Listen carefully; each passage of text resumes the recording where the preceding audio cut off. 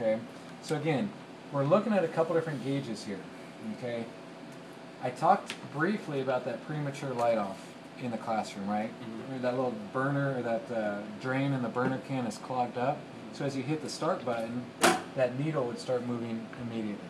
On your N1? No, Your on turbine. the TOT. Okay. That's because that as soon as you hit the igniter, it ignites that residual Yeah. fuel.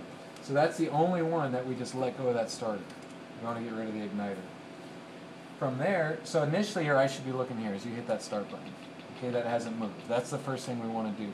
We're checking two things. One, that it doesn't move up with that premature light off. Number two is you want to make sure you're below 150 before you introduce fuel.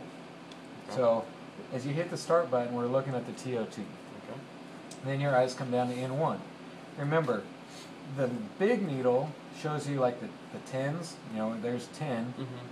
But if it hasn't gotten there yet, it's going to come up here 5, 6, 7, 8, 9, 10, start rolling on to light by 12. Okay. Once you hear it light, stop moving the throttle. It's going to come up here and peak around 650-ish. It's going to come down. It's going to peak a second time on its own. As it starts moving down from that second peak, start rolling on that throttle to maintain the top of that green. Okay.